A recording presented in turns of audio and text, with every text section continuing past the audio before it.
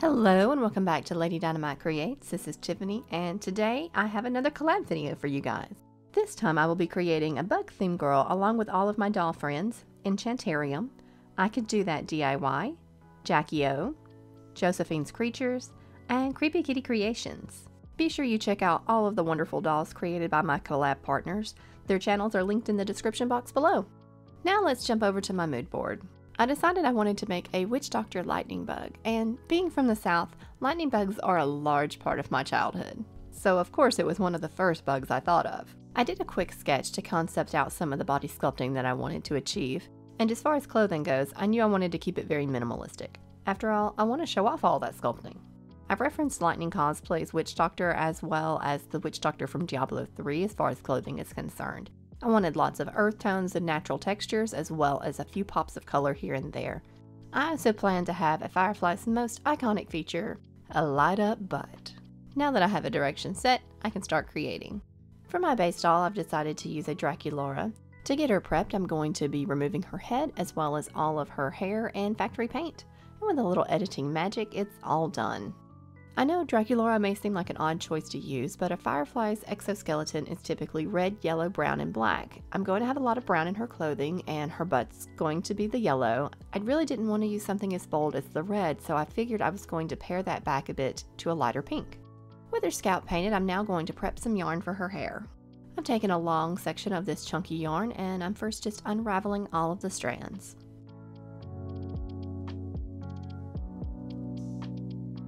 Once they're completely unraveled, I'm going to take the ends and gently grasp and pull the fibers loose from the plies of yarn. This is basically just the inverse of how they spin yarn to create it. With my fibers ready for the hair, I can begin to plug in the hairline. I'm plugging just the outer perimeter, and I'm going to lay in wefts later. I tend to overroot when I'm using yarn, and laying in wefts keeps me from getting way too floofy. Even though I was using this variegated gray yarn, it didn't give me the highlights of color that I was hoping for, so I did add in a few white spots here and there. Using some liquid fusion glue, I secure all of the hair plugs in place.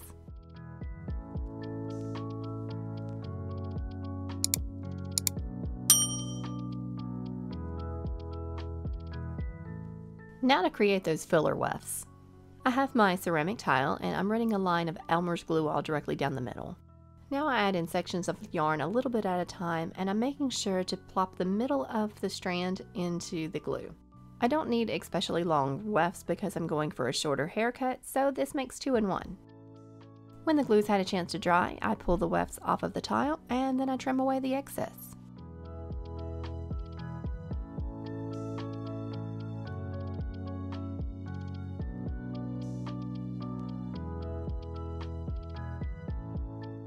Now time to get her body prepped for the sculpting. I use the flat edge of my X-Acto blade and I scrape it down all of her seams just to clean those up a bit. We want to make sure that they're as seamless as possible.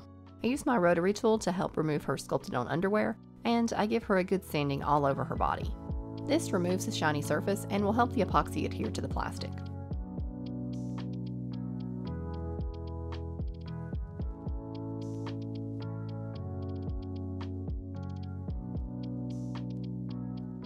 Now a few words about this video's sponsor, xTool.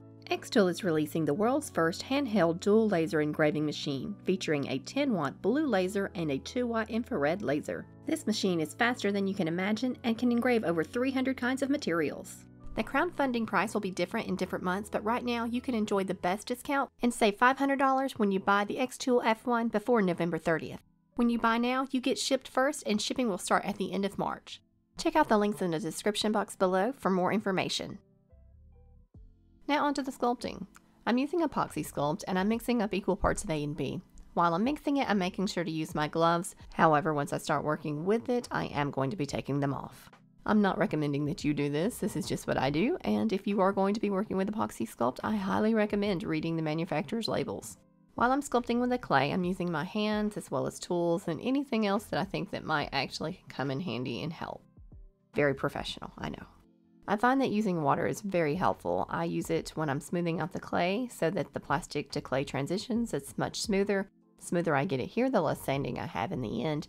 I also find that if I wet the surface first and then apply clay to it, I have a little bit better adhesion. The water just makes the clay extra sticky, at least when it's at this state. I'm pretty much just following along with the details that I've sketched out in my concept drawing and making changes here and there where I find things don't work well on doll scale.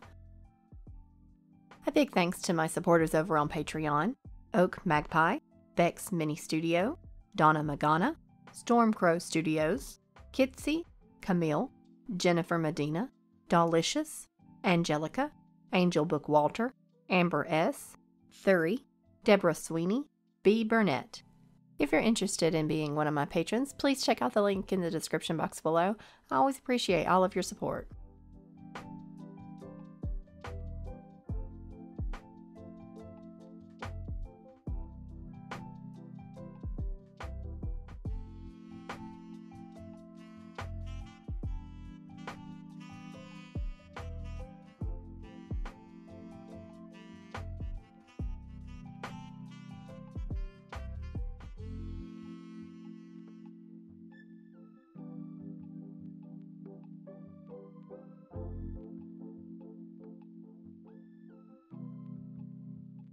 For her hands, I thought it would be fun to make them look a little bit more foreign, so instead of having her 5 fingers, I'm going to clip off her middle finger and her pinky finger and have her just have 2 fingers and a thumb. I sculpt these so that they're a little bit triangular in shape and segmented. I also sculpt in multiple passes. I find that if I try to sculpt too much at once, I wind up just smushing the area I've already sculpted and have to start over. After everything had fully cured, I did give this a lot of sanding. No matter how much smoothing I try to do in the sculpting phase, there's still a lot of sanding to do. I am going to save you from the monotony of watching me do more sanding and just skip ahead this time. Now let's get started on her big old booty. I've designed this so that it'll fit snugly up against her back, and I've designed it into 2 parts. There's the top part that's going to hide all of her electronics, then the bottom portion that's going to be translucent so that it can light up. I've hollowed these out so that they have room for the lights and batteries. I also made sure to make room for some magnets so that I can make the clear part detachable so that you still have access to adjust the light as well as turn it on and off and replace the battery. With my model finalized, I can start getting it printed. I'm printing this on my Elegoo Mars 3 and I've mixed up a custom clear resin. I'm using some resin dyes to tint this translucent resin into a yellowish green color.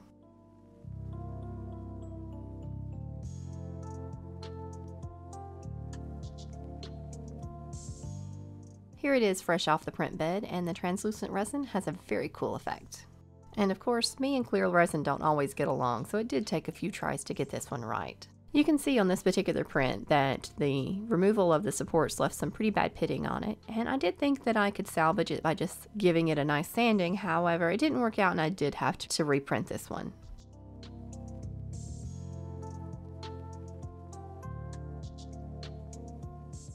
I do want to make sure there's absolutely no light leakage around the seam here, so I am going to apply a little bit of epoxy sculpt to this area and squish these 2 pieces together. I've wrapped the clear portion with some plastic wrap to help protect it while I'm working with the clay. I'm just making sure to close up this slight gap that's here.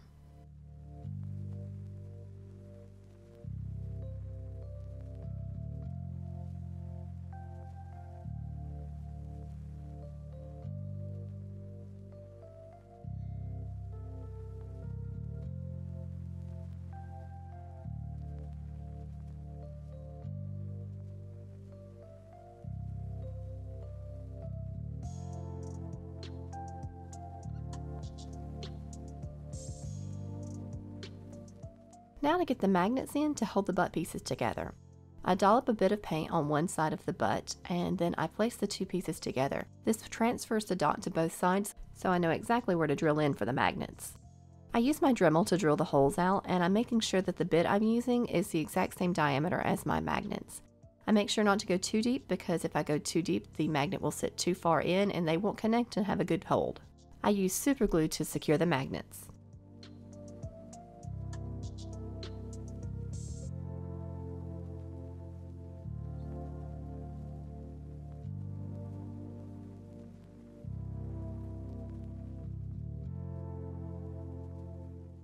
Time for some electronics. Since I wanted my LED to blink and I barely understand circuits as it is, I decided to order a pre-made kit from Evan Designs, and I highly recommend them, especially if you're unsure about voltage, resistors, or whatever else you need to add. The kit was fantastic, and all I needed to do was apply heat shrink tubing and connect the right wires. Easy peasy.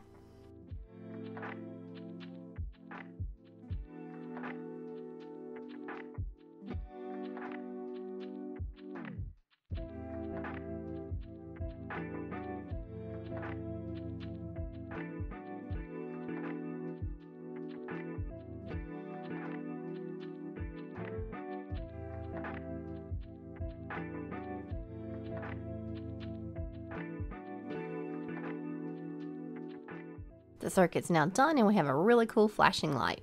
So when I designed my bug butt, I was thinking about a way of just hiding the wires. I wasn't thinking about a way to actually hold the battery pack. Now I'm going to make a bit of a ledge inside the top half of the butt using a bit of thermoplastic. I really wish I would have thought about this ahead of time because I could have just created a small little ledge in there when I was modeling it, but hindsight, you never know these things until you get into the thick of it sometimes. With my ledge made, I can now add the battery and the wires into the housing, and I can make sure to keep the light and the switch on the outside so that they have easier access and can be seen. Now to attach the bug butt to the doll. I've drilled holes in both pieces so that when connected they match up, and I'm going to put tubing down in one side first. I'm just gluing this in place. I use 2-part epoxy glue for a more secure hold.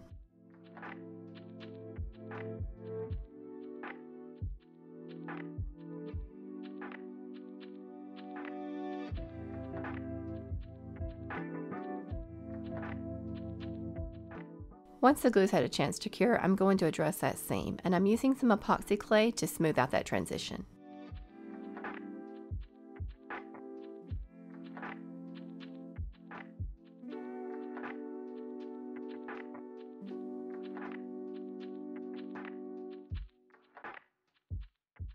Now onto the wing making. I printed a wing design onto some transparency film, and then I'm going to glue down a section of wire. I've shaped this wire to be the same curvature as the top of the wing. I'm using Gem Tack glue to secure it in place because it's a clear drying glue and will be less noticeable on the final product.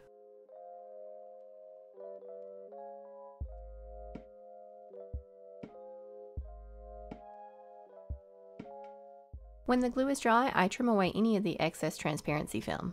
The last time I made wings this way, I was unhappy with how thin the wings felt, so this time I'm going to thicken them up. I'm going to dip these down into some clear UV resin. I quickly set this under a UV light and cure it so that it doesn't create runs, but I didn't show this because it was a hot mess. Once I have my resin fully cured, I can now start adding in my texture with my diamond glaze. I apply this to sections and try to keep it away from the veining. I do this to both the front and the back of the wings, but I do need to wait for the front to dry before I can do the back.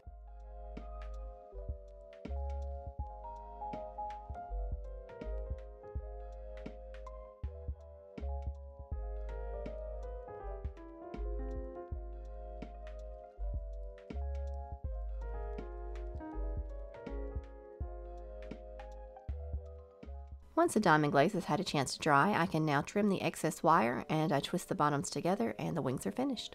I love how the wings came out, and the glass-like effect that the resin gave it is just perfect. For the attachment on the back, I'm first going to drill a little rectangle in here. I've had problems in the past with my wings turning left and right, so I figured if I went with something that was a little bit more rectangle, it would keep them in place better. I drill the hole with my Dremel, but because the chest cavity is so hollow, I need to stuff it full of some tin foil so that when I place my metal tubing through, it has a place to rest on and it doesn't get pushed all the way in.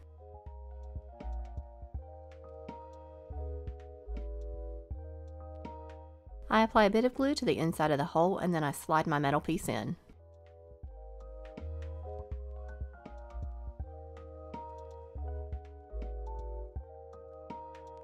When the tube is in place, I can finally address the imperfectness of my dremeled out area. I use epoxy sculpt to clean up right around the hole.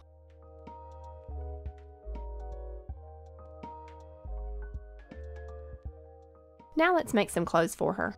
My design for her top is a strappy wrapped halter. I'm using this faux suede, and to give a natural edge, I'm giving a little snip and then just ripping strips out of the fabric. I cut it to length and add a Velcro closure.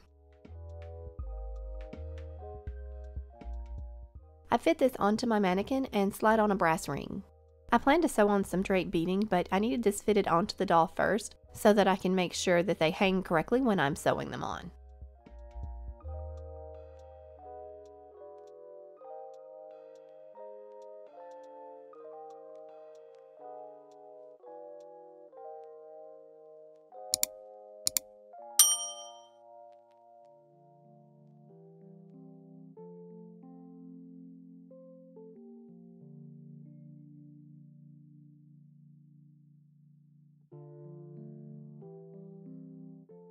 And here's the finished top after I finished sewing on both rows of beads. For her loincloth, I've used the same faux suede fabric, and I've cut it in a tattered shape. I heat up an awl and melt tiny holes all over the bottom edge. Here's how it looks after it's been distressed. I hot glue on a leather strip for the waistband.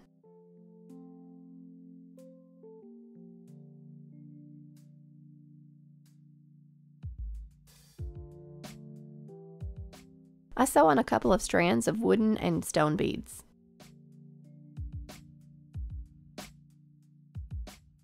I work on adding different textiles to give it a layered effect, and once I'm happy with the results, I add a Velcro closure and the loincloth is done.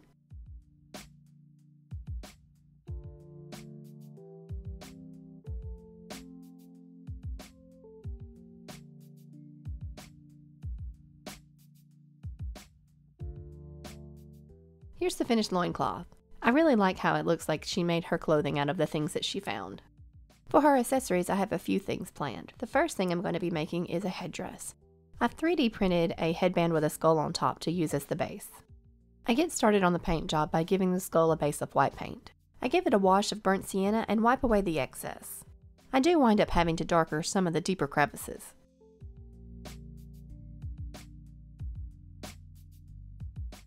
Off camera, I wrapped up the visible portions of the headband with some strips of the faux suede. I began decorating her headdress with some stones, moss, and some sea glass.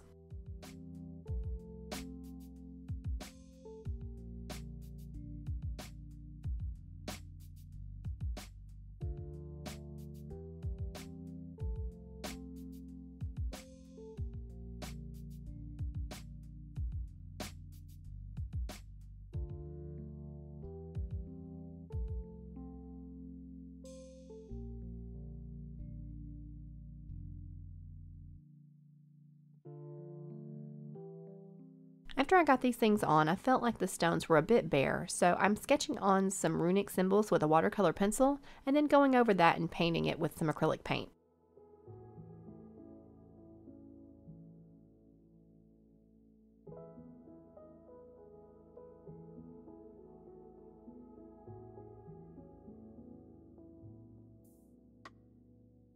Off camera, I added a few strands of beading, and then her headdress is finished. I modeled her staff in 3D, and I made it look like there were several vines or sticks that had grown together and twirled as it was growing to form this hook shape. It was a little taller than my print capacity, so I did have to separate these into two pieces. I've left some registration mark holes so that I know where to drill to line these up correctly. I glue a small rod into place to strengthen that joint.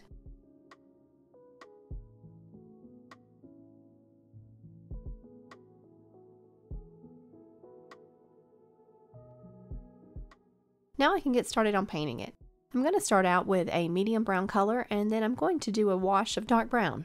I follow it up with some dry brushing of lighter colors on top of that. I do make sure that each of these layers is dry before I move on to the next. Once I'm finished, I seal it off with some matte varnish.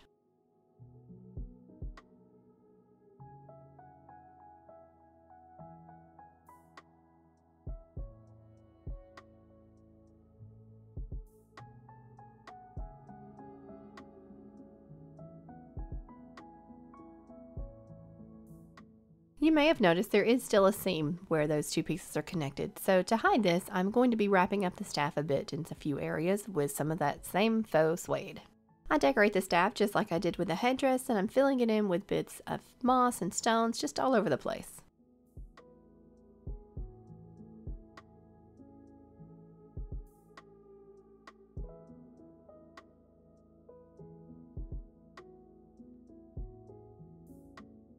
For her lantern, I found this jewelry charm at the craft store, and I thought it would be the perfect addition to her staff. I fill it up with a bit of UV resin, and I mix in these glow-in-the-dark pebbles. I set it under the UV light for a few seconds at a time, and each time I pull it out, I stir it up so that the pebbles don't settle on the bottom.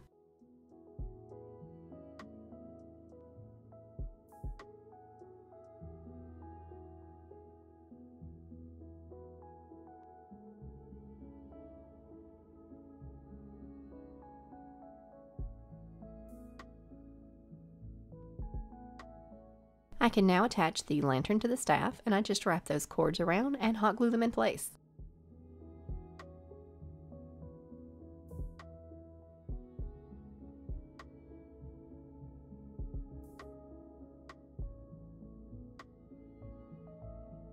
Here's her final staff, and I'm very happy with it. It's exactly what I think a witch doctor from the swamps would carry.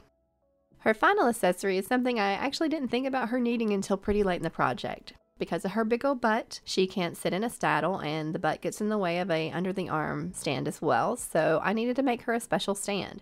I made a custom armature, then my wonderful, wonderful husband made me a base out of walnut. Of course, I couldn't resist busting out the laser engraver and adding my logo to it. Again, a big thank you to xTool for sending me this M1 laser engraver for trying out. Here's the final stand after staining, and the wire armature will still be able to pop in and out so that it's able to be shipped easier. Now it's finally face-up time, and here is all the products that I've used on her face-up, but if you are interested, a more detailed list is available in the description box. I've prepped her face with 3 layers of Mr. Super Clear, and I wait about 30 minutes in between each layer before spraying the next one. I spray outside and wearing a respirator mask. Once the final layer is cured, I get started on the face-up. I start my face-up the same way I always do, and I start defining her eye shape. I feel like once I have this feature down, it's a lot easier for me to know where I need to shade.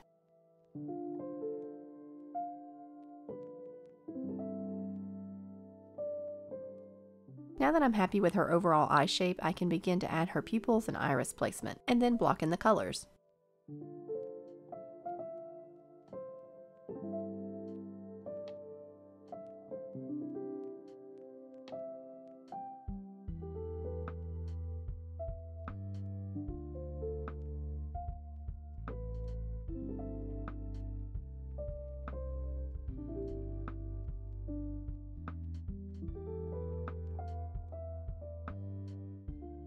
I begin shading and contouring out her face, and I'm starting with shades of browns, but I also add in some purples and blues in there too. I feel like these colors work really well with Draculaura's coloring.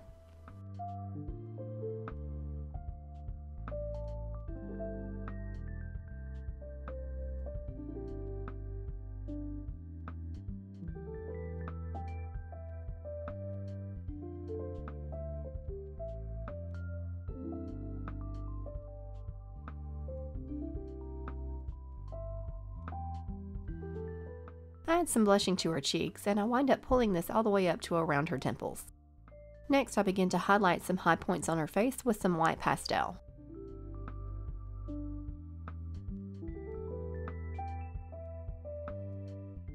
This Draculaura had a few small spots of staining on her vinyl, but to camouflage this, I decided to give her a few freckles. I splatter some thinned out watercolor paint all over her face, and then I use a cloth to pull away any of the excess. One of the big features that I wanted this doll to have was a cataract appearance to her eyes so that they appear blind. Typically when you see this in real life, it's a clouding to the lens, but you can still detect the colors underneath. So to get this effect, I'm dotting some white pastel onto her irises. I fill in her lip color with some brown pastel, and then I begin to add in some detail lines. I do more shading around her eyes, and I start bringing in more color as well. After that, I seal and get started on layer 2. I start this layer out by tackling her eyebrows. I sketch in a rough shape with my pastels, and then I refine that further with my eraser.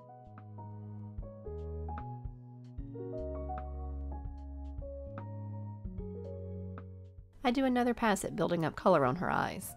Most of the things that I do on layer 2 are just intensifying what I did on layer 1, with a few exceptions like adding the eyebrows. I do a few highlights with my watercolor pencil, and these are going to be sharper highlights than when I use the pastel. I also do just the opposite with my brown watercolor pencil and add in some more intense areas of shadow.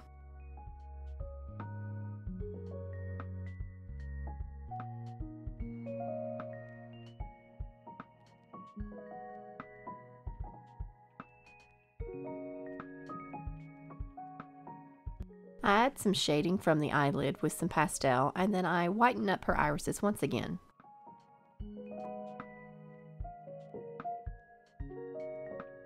With a black watercolor pencil, I began to add individual hairs to her eyebrows, and I have to say, these are probably my favorite eyebrows I've ever done. I felt like they just looked really nice. But that was it for layer 2. I seal and get started on layer 3. I start layer 3 by giving her eyes a few more details.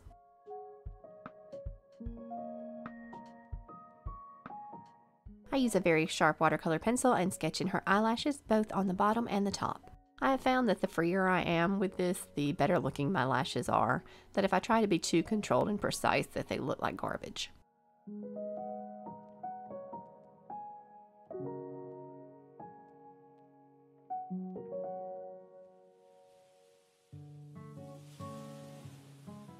I do another pass of white pastel over her irises. I really want to make sure that color is very muted. I seal and start on layer 4, and this time I actually sealed her 3 more times again because this was something I was unsure about. I wanted to give her some white face paint on her face, but I was really worried that it wouldn't work out and look well, so I wanted to make sure that if it looked like trash, I could erase it. I didn't want to destroy my previous hard work with an experiment gone wrong, so I wanted to be very safe. When I got the white as opaque as I could get it with the watercolor pencils, I did seal and do 1 more layer. Now I can finally add in her catch lights as well as the highlights to her waterline.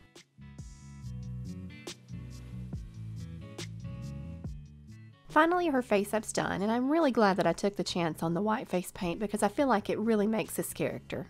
I seal her with 3 final layers of Mr. Super Clear to help protect that face up. Now let's address that hair because right now she kind of looks like a monk. I glue row after row of wefts in place using hot glue because I'm too impatient to wait on glue to dry.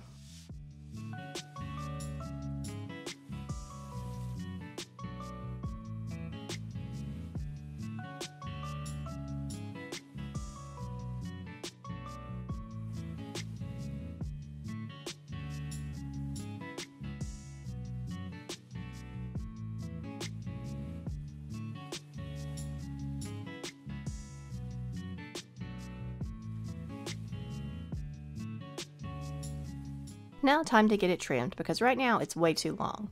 I take and pull the hair back and run a razor down it to remove the length that I don't need. This helps create a natural taper to the hair and I won't have such a blunt cut.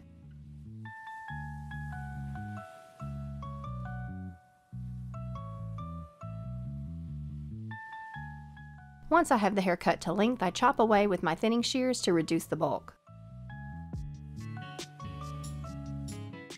Now it's time to make the body match the head. The first thing I need to do is make sure all of these pieces match color-wise. Draculaura has this pink skin tone, but I've got the gray epoxy sculpt as well as a different color gray of the 3D print. I've mixed up a custom color of paint that's very close to Draculaura's skin tone, and I begin applying that to even out her coloring. I seal the paint in with a couple of coats of Liquitex matte varnish.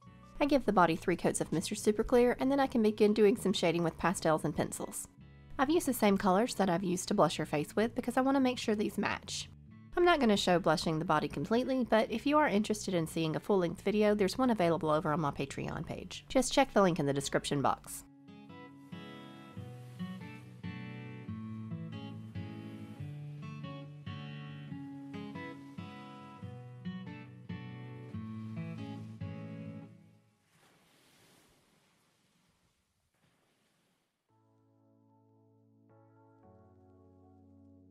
Now to make her some antennas. I'm trying out a new to me product called Cosplay Doll. I'd heard lots of good things about this, so I wanted to give it a try. It's a clay, but once it's baked, it turns into a plastic, but it does retain its flexibility. I'm using 2 pieces of jewelry wire as the under armature so that I have something to plunge down into the head to hold these in place. I sculpt the clay directly on these wires. I bake them according to the package directions once I'm done sculpting.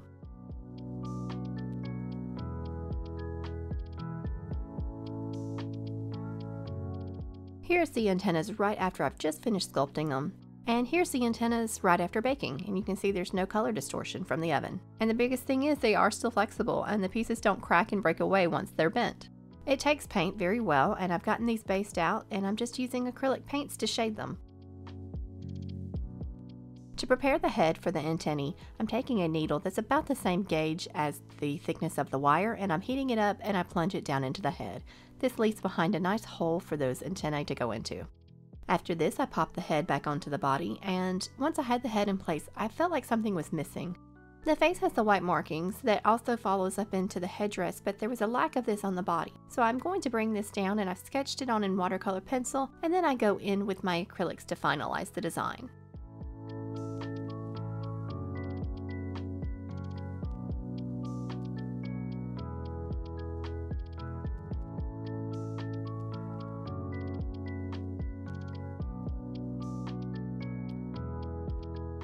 And finally, we're all finished, and you'll remember this is where we started, and this is where we ended up. I wanted to thank you all so much for watching and sticking with me till the end here, and I want to know, if you were going to create a bug girl, what kind would it be? Comment down below with your answer. If you like this video, please give it a thumbs up and subscribe to the channel if you want to see more content like this. If you haven't done so already, make sure you head over to my Collab Partners videos and give them a watch. Everyone did such an amazing job. I wanted to say thank you to my Collab Partners. I had a lot of fun working on this project with you guys. And thanks to Nick at I Can Do That DIY for hosting. Odette is unfortunately no longer available. One of my Patreon supporters, Shannon, aka Dollicious, took advantage of the Patreon exclusive first offering and 10% discount and adopted her first. I do have a few other dolls still available on my Etsy shop if you're interested in my work. I'll see you in my next video. Remember, always be creating.